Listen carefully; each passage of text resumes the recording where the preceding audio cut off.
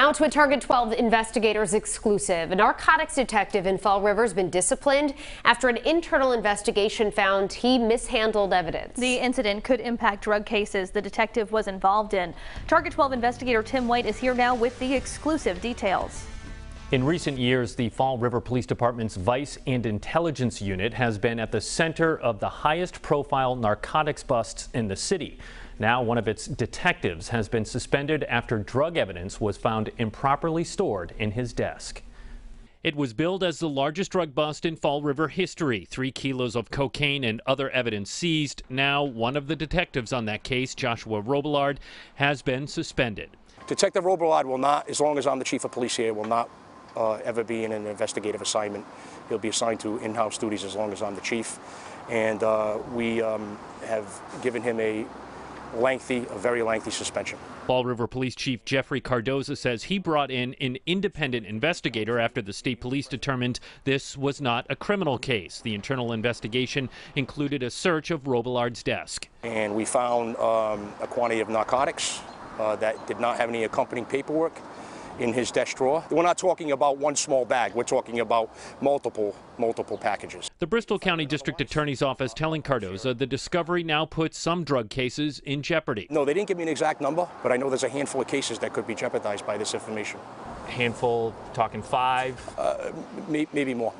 Maybe more. Yeah, maybe more. A spokesperson for the DA's office tells Target 12 they have already identified at least a dozen cases in district court alone. And the command staff is working with those young detectives to make sure this doesn't happen again, and I'm confident that it won't.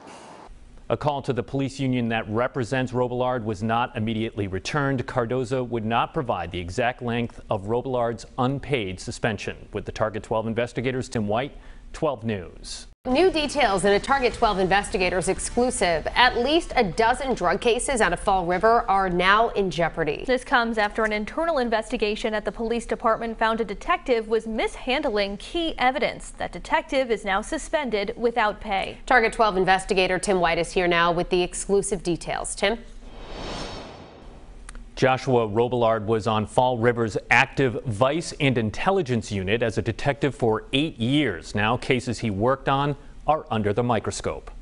Arrests by Fall River's Vice and Intelligence Unit often made news, snatching up cash and narcotics, but an internal investigation revealed some of that evidence was found undocumented in Detective Joshua Robillard's desk. We're not talking about one small bag. We're talking about multiple packages. Fall River Police Chief Jeffrey Cardoza says he brought in an independent investigator, adding the state police did not find evidence that Robillard committed any crimes in his mishandling of the evidence. When you learned about this mishandling of evidence, as the outcome was, what was your reaction?